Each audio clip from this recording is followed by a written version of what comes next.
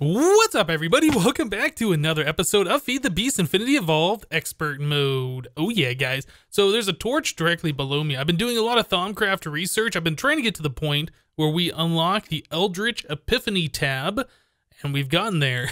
So yeah, that's pretty awesome. The torch is below me because my stomach was suddenly gurgling very strangely, and I was making goo. Ew. Yeah, I was making goo on the ground, so I put a torch below me that got rid of the goo and prevented any more from appearing there. The flux flu stuff. Yeah, I've been trying to get my warp up.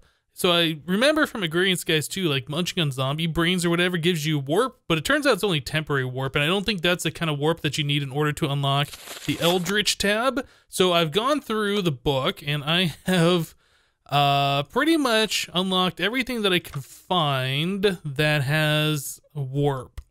Yeah, some of it is not a lot. This says mostly harmless, and then some of it, let's see, is atomic tinkering. I unlocked one that said like very dangerous or something. I don't remember where that one was now. Maybe not here, not here. Maybe under artifice?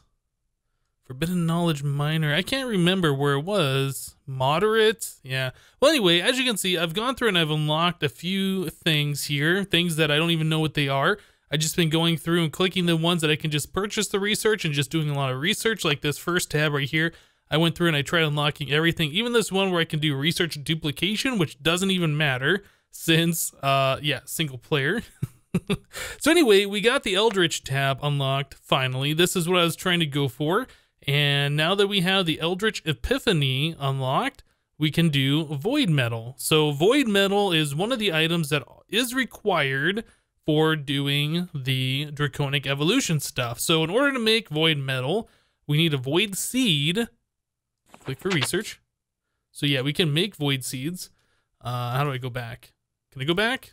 I don't know if I can go back. Anyway, yeah, so once we get the Void Seeds, we can throw it in the Crucible with 8 Metallum, which is pretty easy. I think that's just 2 iron ingots, and we get the Void Metal ingot back. Well, I didn't actually know that you could craft this, but apparently you can. What I did is I went around. Oh, I guess we should go outside so we can see the map properly since I have cave mode turned on. All right, so what I did... Where are we? We are over here somewhere. This is us. I went over to this area right here by our quarry area, and this has one of those, whatever they are, the thing that I destroyed that has the floating pillar. You know what? Instead of me just trying to fail at explaining what that is, let's just fly over there real quick. It's the portal, I think, to like the Eldritch dimension or whatever. It's things that I've never done before, but it's kind of creepy stuff. Yeah, this thing right here. It's got like... It's got spooky guys that have like stuff coming out of their face and they're looking at the sinister node or whatever. And if you aggro them, they start making knights, eldritch knights or something. So anyway, yeah, I went over there with some, what are these called? Soul vials. Okay, here they are. Crimson Knight and Crimson Cleric. Those are the names of those mobs. Yeah, I went over there with some soul vials and I snatched them up. I do believe in Mind Factory Reloaded, they are not allowed to be captured with the Safari Net. However, with Ender.io, you can capture them. I've even captured a Wisp. So we can take any one of these 3 and make ourselves a spawner with them, which is, I assume we can. But yeah, that's going to be pretty awesome. So the reason why we even want to do this is Crimson Knights are the only ones, Void Seed. The Crimson Knights are the only ones that can drop Void Seeds. I didn't know there was a way that you could craft this, but apparently this just unlocked now that I got that research. Previous to me unlocking that, it said this was the only way to get the Void Seed. So that's what I did. I went and I captured one of these so we could spawn in a lot. Now, if we can just spawn these in and kill them with a 20% chance of collecting Void Seeds, I think that's going to be the preferred method. Not only that, but you can see all the different things they are dropping, like knowledge fragments at a 10% rate. That's not too bad. There's this Crimson Colt armor they drop. I'm not sure how good that is, to be honest. Let's let this cycle through and I'll hold down shift to stop it. Yeah, Crimson Colt boots. I mean, we get some V discount from that stuff, I guess. I've I actually collected a little bit of this. They're very damaged armors. What is this book? Crimson Rites. Book filled with strange symbols. Okay, yeah, if we go over to the AE system right now. Yeah, I've killed a couple of those guys when I was trying to collect them in the soul vials. And they did drop some of this stuff. So we do have this one that has warping 1 on it. I really don't know what that even means. But this one does have a V discount, so that's pretty cool. We haven't made any Thaumcraft armor. We really haven't made anything besides the iron-capped wooden wand or whatever.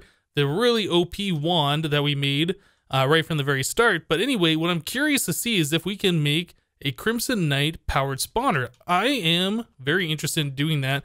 That and the Wisp one. That'll help us get all of that essence and stuff later on. So the powered spawner, I can't remember. Yeah, we just need to put in Jassassin's head with some electrical steel, some vibrant crystals, and a Z-Logic controller, which was a slice and splice with some stuff. Cool, let me go ahead and get some things done here, guys. I'm going to make that powered spawner.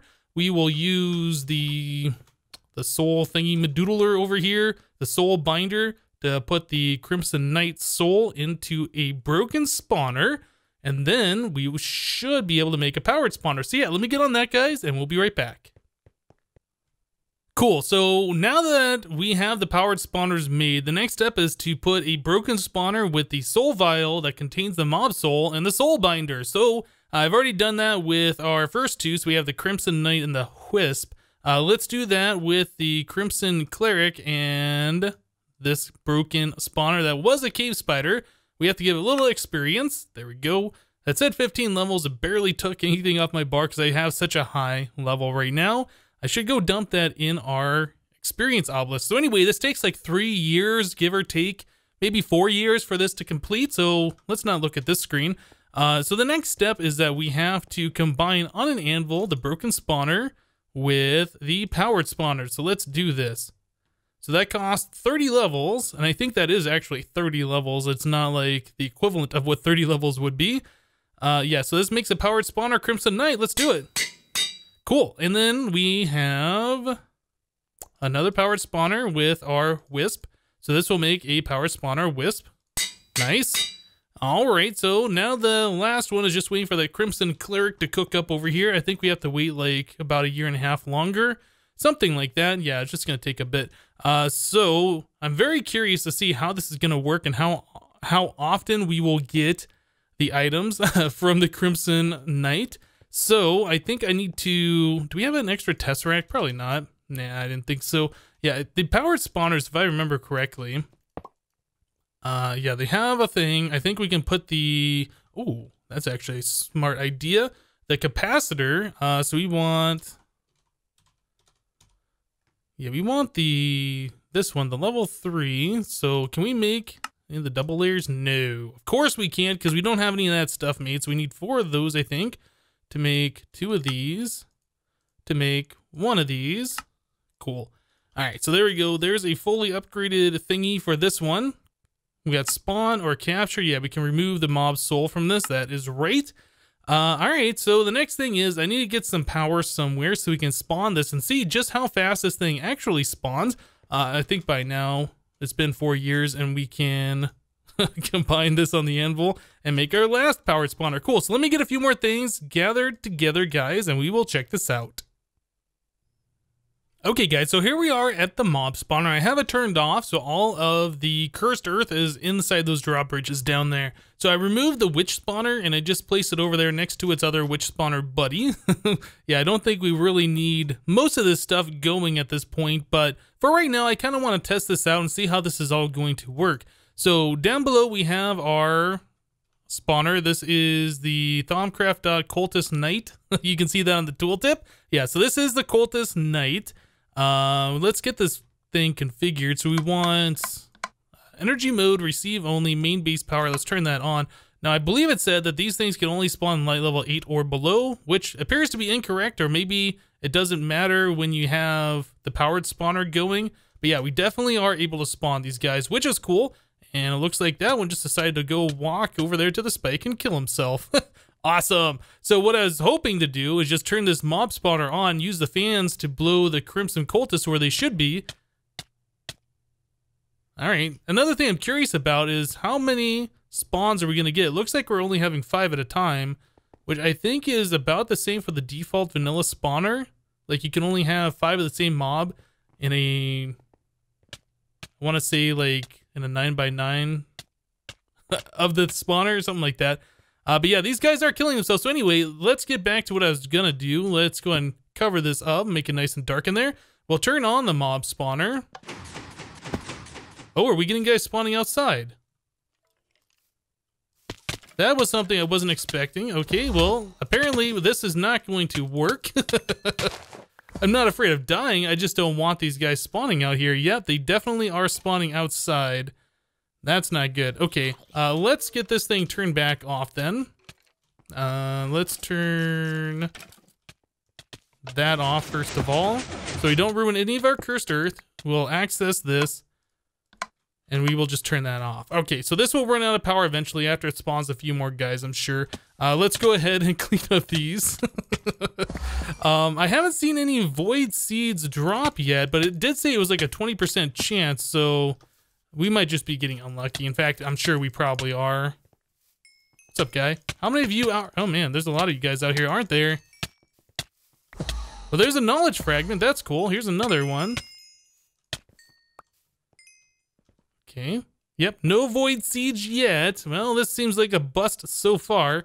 These guys know about me. Let me come over here and let them get on the conveyor belts. Goodbye. Goodbye. That'd be pretty awesome if we got a mob soul for these guys. We could do the draconic evolution spawner. All right, you know what? These guys aren't going to walk off. At least this last one probably won't. Let's just kill them. Knowledge fragment. Get over there. Touch that spike. Get wrecked. Okay, did we get anything worthwhile from these guys? Yes, we got 2 void seeds, which is pretty awesome. We did get some of their armor, and we got the book, knowledge fragment. I got a few more of those on me as well. Does not look like we got a Crimson Colt mob soul, but I'm sure we could if we let this thing go long enough. Unfortunately, we can't set it the way this is because this will spawn them outside of the area that I want them to be in. It's not like the vanilla spawner. Okay, so we're going to have to set up a room specifically for this. In fact, it might be an idea just to extend this thing up taller, have this kind of floating in the center, and just drop the Crimson Cultists down onto the Cursed Earth and have them do like the other mobs are. Okay, well, let me go ahead and make some changes to this. I do want this stuff voided. I'm sure this is going to take up a lot of space. Yeah, all these different pieces of armor. All right, let me do some changes, and we'll be back, guys. Alright guys, so I didn't really modify this too much. I just put another layer of marble on top, so I was able to put the spawner and the Tesseract in the right spot, so the monsters can fit below it, and anything that spawns down here on the Cursed Earth will be able to fit below the powered spawner there. Yeah, I didn't want to get things caught up and slow things down. So I have the Tesseract set to only receive power with the high redstone signal, so we can turn it on and off with that lever. Anything else? Yes. So let's see. I have set on the filter over here. We are deleting all of these Crimson Occult items. Our chest was filling up with the stuff. These guys drop a lot of the Thaumium swords, which have like no durability. Same thing with the Iron Sword, so we're getting rid of those as well. And then also they're getting a lot of these books. You know what? Can I turn off the sounds? Okay.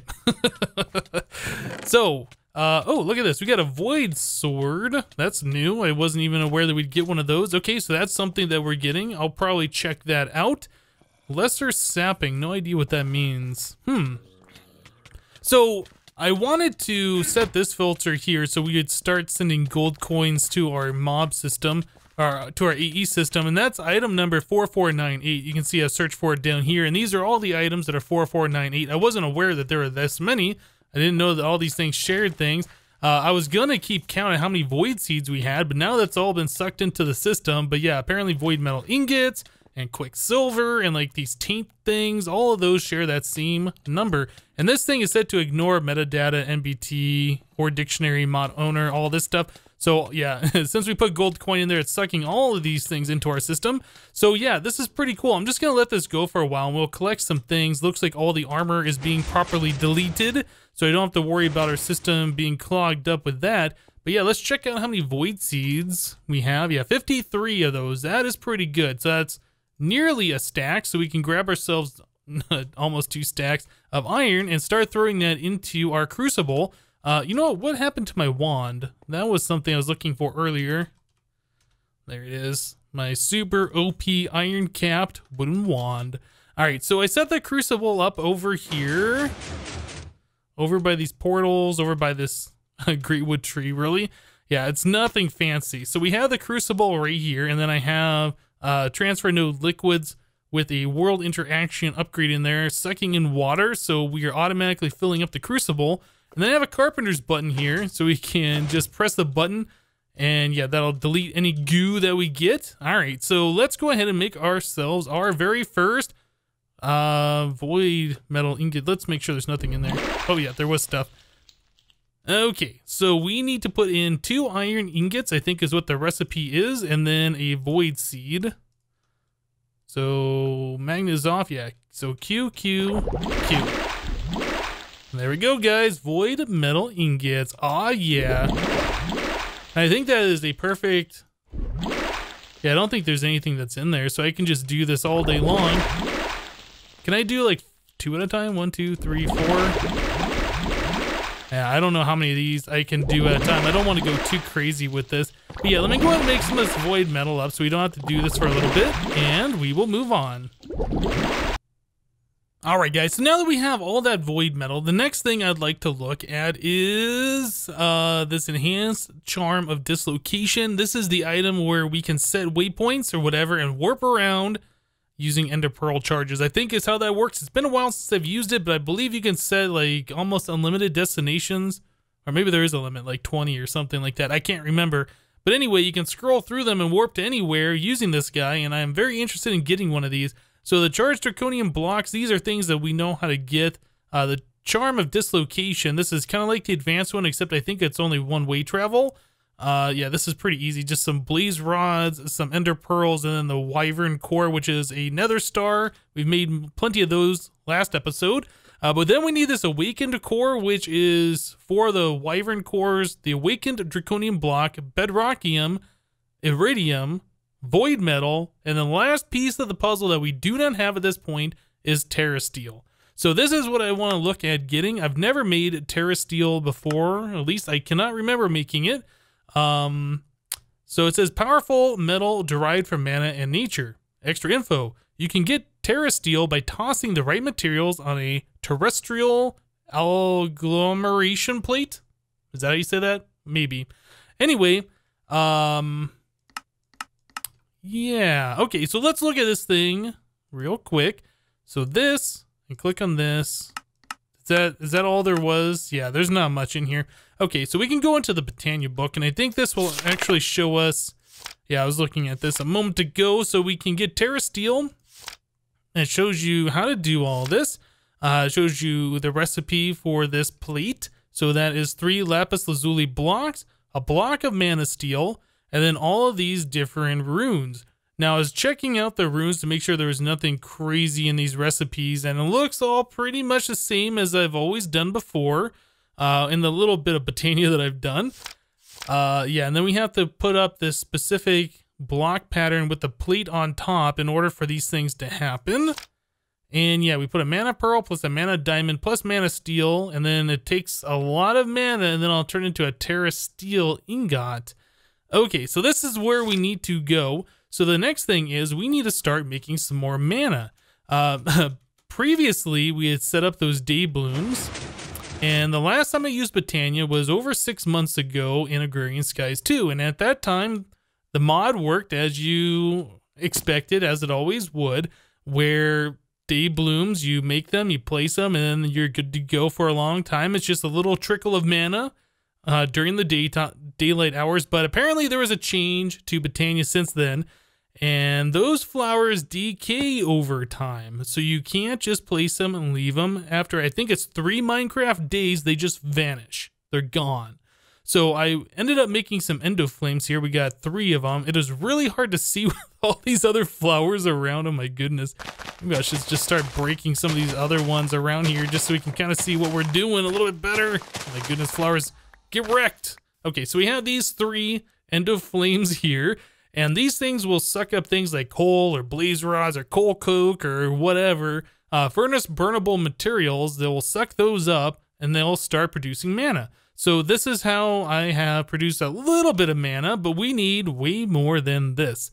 Like I was talking about previously, there's also other types of flowers. No, wrong button. This one right here. Generating flora. Oh yeah, and the book also was modified, so it says the caveats of passive generation. However, like, if you didn't see this and you're just like, how do I make a day bloom? Because you used this before, you'll never know. Oh, maybe it says in here. I don't think it does. You'll never know that the flowers will automatically delete themselves. But yeah, it is documented here. But since I never thought to look here, I didn't know about it. But anyway, like I was saying, there's these begonia flowers that we can use that will eat bees and make mana. There's the endo flames, and we have lots of furnace burnable material, so I can make a whole lot of these guys and just spread them around, and we could go this way. People are telling me that there were this flower here. However you say that. It's like Gormoralis or something. I think these eat food. Yeah, it says it's a hungry flower. So steak will take 4 seconds to digest. A carrot will take 2. A loaf of bread will take 2.5, and so on. Dang you, Thumbcraft. So this looks a little involved. In fact, we have to make these runes in order to make this particular flower. So we might kind of skip that for now. I think I'm just going to make some more of these endo flames. These weren't too difficult. We just need the mana powder, and then some brown petals, a red, and then a light gray. And we had all these flowers, but like I said, we have the seeds from AgriCraft, so we can just make a whole lot of those really quickly, and then I can make a whole bunch of those flowers, and hopefully make a lot of mana to get this done. So I think that's what I'm going to work on now, is making a lot of those endo flames, and just burning a lot of furnace burnable material. Like right now we have almost 750 coal coke, and we can just go ahead and throw those at those flowers, let them eat all that stuff. We have all of this coal and stuff. Yeah, we got plenty of things to get this done. So I think that's the next step. So I'm going to take a moment here. I'm going to make a bunch more endo flames, hopefully make a lot of mana, and we'll be right back. So it turns out in order to grow those AgriCraft seeds, we're going to need podzol. And in order to crossbreed, which we're going to need to do because I don't have any of the light gray ones, we need white plus gray. Yeah, we still need the podzol for these seeds to be planted on. So there's 2 ways of getting podzol. Where are we? There's our home. We are down here. Yeah, there's 2 ways of getting the podzol. Either we can craft it, or we can go over to like a mega taiga biome or whatever. There's one up here. I think this has some natural spawned podzol. I just don't really feel like flying over there. So 8 spruce leaves plus dirt, I think is what the recipe is, and you can just craft some podzol. So I'm just going to go ahead and collect a bunch of the spruce leaves from this tree. I'm going to make up some extra podzol just in case we lose it or whatever. But yeah, I'm just going to collect some of this stuff, make my own, and then we'll do some breeding. Oh man, guys, so I made the 10-10-10 light gray seeds. I made the 10-10-10 brown ones and then the red ones. So yeah, I've done a lot of the AgriCraft stuff, and I made a stack's worth of these endo flames. I think there's actually 65. No, there'd be 67 here. So yeah, we got kind of a lot of them hanging out. I dropped like a stack of coal coke blocks, and those all got sucked up by these things. And so now we have a decent amount of mana here. And during that time, I also changed out our power spawner. I went to the nether. I captured a blaze, and I made a blaze powered spawner. So yes, we are now collecting blaze rods because we need a way to power those endo flames. And yeah, I think blaze rods are going to be a decent way to do it. So we are collecting a good amount of them right now. I saw we already captured 1 mob soul of the blaze. It looks like we're up to 4 now. We got 14 of the cultist night mob souls, so that's pretty awesome.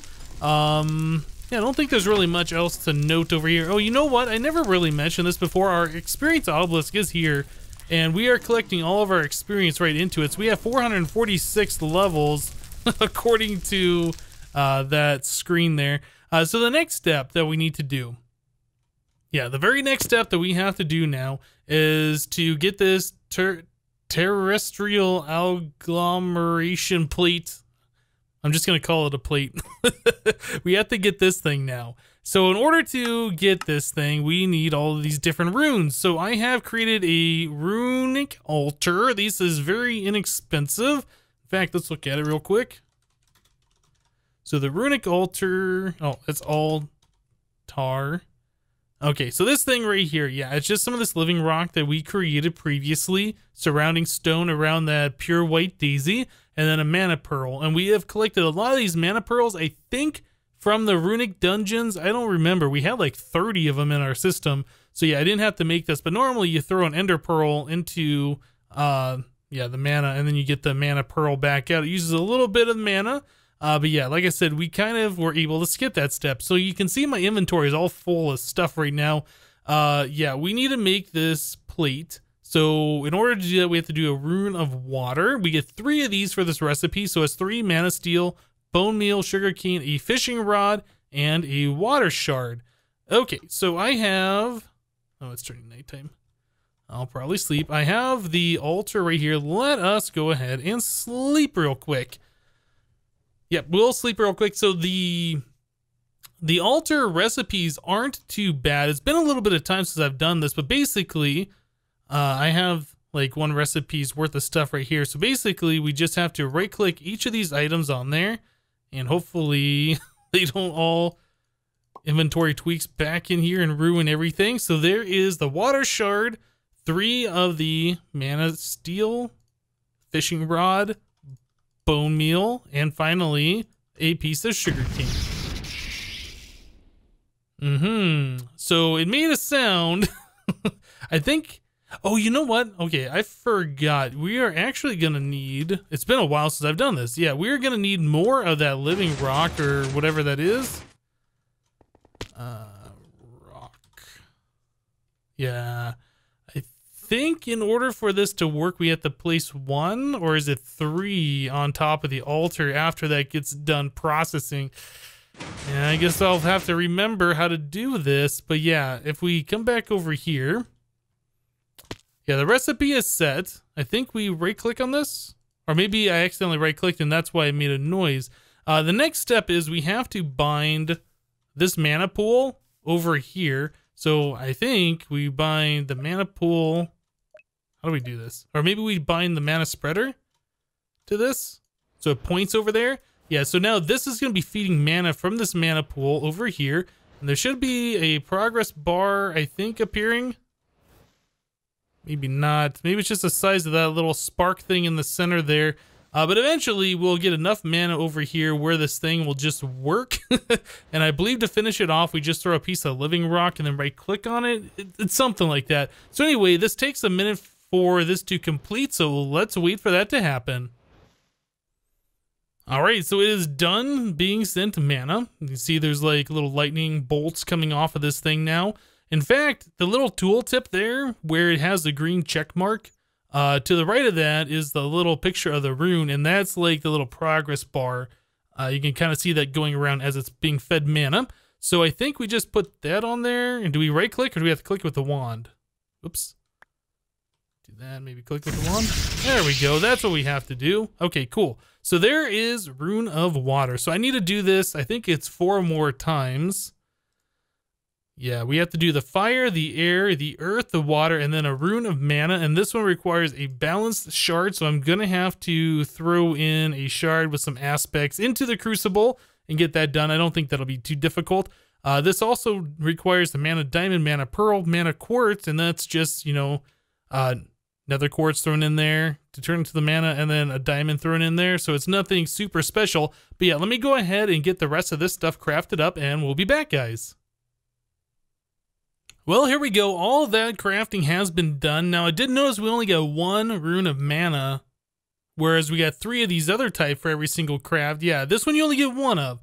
Okay, so anyway, there's our our plate. Yep. So now we got to make this like a little multi-block structure. It needs like a base for it to sit on for it to work. I've never used one of these things before, so this is brand new stuff to me. Although most things in mods like this are brand new to me since I don't really use them too often. Now, I don't know, I don't know where the best place to set this thing. I guess right here is where we're going to do it since it's close to that mana spreader. I know if you put things far away from the mana spreader, like it starts losing. Yeah, there's a little bit of loss. So if we do that, now I think we have to bind the mana spreader to the plate. That looks like it is bound to the plate. Okay, so now the next step was we need to put a mana pearl, a mana diamond, and mana steel on there. Let's go and make ourselves a mana diamond. There we go. Magnet is turned off. So we'll do that, plus this, plus that. Yes. Okay, so it says that that requires half a mana pool's worth of mana.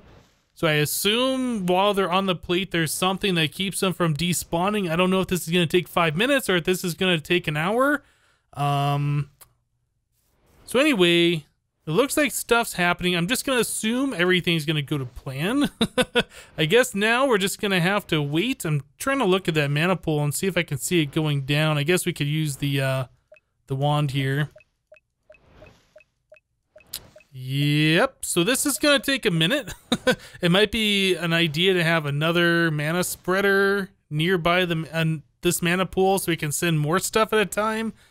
Yeah, I don't know. I don't know what the best way to do this stuff is. I'm very new to this mod, but yep, let's go ahead and wait for this to happen.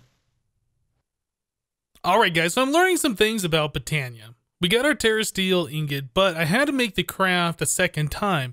Now, I assume with the mana spreader that we were using, it just ran out of time. It took too long and the items despawned. I think that's how that worked, but we did not get our Terrasteel. So then I did a little bit more research, and it turns out sparks are probably the best way to transfer mana from a mana pool to something that can receive it, like this particular item here. In fact, it was so fast, I think it took like 5 or 7 seconds for it to draw enough mana out of that pool to craft this item. Yeah, I was watching the, whoops, too fast. I was watching the pool just go straight down, and yeah, it sucked all that stuff out really, really quickly. So sparks are really cheap too. Let's see if we can do the NEI thing. No, okay. Whoops, spark. Yeah, sparks are really cheap. I've never used these before, but yeah, just a gold nugget, some petals, and some blaze powder. You just stick one on top of a mana pool and one on a nearby item, and yeah, that's it. Don't need to use your mana spreader. This is really cool. I like it. Like I said, it was able to craft that in probably like 5 or 7 seconds. Super, super fast. Okay, so now we got our first bit of Terrasteel. So now we can go back to what I'd like to do. And we are looking at making this awakened core for our Enhanced Charm of Dislocation. So we have all of the bits and pieces now. I just need to do the crafting and we can make this particular item. So yeah, let me go ahead and get this done and we'll be right back, guys. So yeah, guys, I made myself 3 more charge pads, and they can definitely fill these draconium blocks a lot quicker. In fact, it's draining it so fast, our energy supply over there, we can see the power is going down on those. So yeah, this is drawing a heck of a lot of power. But yeah, we can see like right now, it is charging the Wyvern Flux capacitor pretty quickly. Yeah, and we could even do this faster, I believe, if we have more on the sides like pointed at me. But I don't really know if I want to do that or how that would look. In fact, I'm not really too sure if I like having this kind of offset since we're kind of on a odd number here and we have an even amount. Anyway, so we have our charged draconium blocks. Let's go ahead and make this thing. So we're doing the Charm of Dislocation, the advanced one. I'm sorry, the Enhanced Charm of Dislocation. So we should have everything now completed, and here we go, guys. We did it. Hold shift for details, fuel 0, shift right click to open the GUI, shift plus scroll to cycle destinations. Cool. Ender pearls, we need a boatload of these things to go in here. This is the fuel, I do believe. So shift right click, and I think you can do shift and then click this and it adds, yeah, 16 at a time. Maybe there's a way you can do more than that. I don't know. Out of ender pearls. Okay, so we got a decent amount of fuel here. So what I should do is like mark this spot right like this. Let's do this again. We will say add new, call this, is that the name of the place or is that just the coordinates? I think that's just the name. So we're gonna call this home and we'll do commit. Cool. So yeah, there's our X, Y, and Z, and we want to lock this so we can't accidentally overwrite that. So where else would we want to go? Maybe spawn? I'm not sure if we ever need to go to spawn or not, but you know, might as well put a location here and then we can get rid of those portals.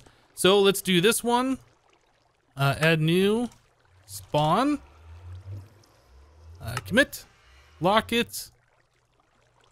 Cool. So now I can shift click between these two, I guess shift scroll. So let's go home.